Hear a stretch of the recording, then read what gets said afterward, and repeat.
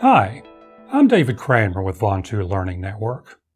Last week, I talked to you about the challenges of studying for the RCDD exam and how massive the undertaking is to know and understand the 21 chapters and over 2,000 pages of material in Bixby's 13th edition of the TDMM.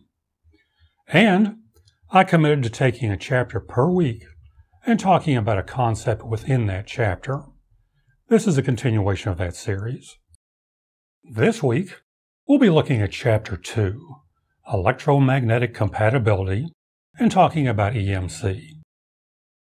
It's not easy to determine a device's EMC, since its value is relative to the environment in which it's operating. And to further complicate matters, there are no specific techniques or units to measure EMC. So how do we accomplish this? Radiated emissions are determined by measuring the electrical and magnetic field strength of the outgoing radiation. Electrical field strength is measured in volts per meter, and magnetic field strength is measured in amps per meter. So how are those measurements made? Measurements of conducted interference are normally taken over a frequency range of 100 kHz to 30 MHz. Measurements of radiated interference are normally taken over a frequency range of 30 MHz to 5 GHz. Now, if these measurements are below specified limits, the device being measured is considered to be electromagnetically compatible. As I told you in my last video, each week I'll end with a question. So for today I'm asking, at what distance are resonant dipoles placed in order to measure for FCC Class A and Class B limits?